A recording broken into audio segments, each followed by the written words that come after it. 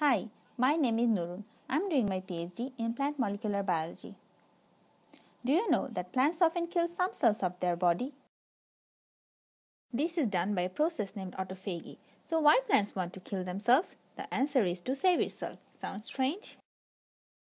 Whenever plants face any threats such as any infection of bacteria, it tries to kill the cells of infection sites so that the bacteria can't spread.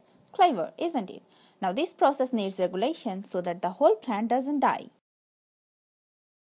In my PhD, I am looking at the regulatory mechanism of autophagy by nitric oxide.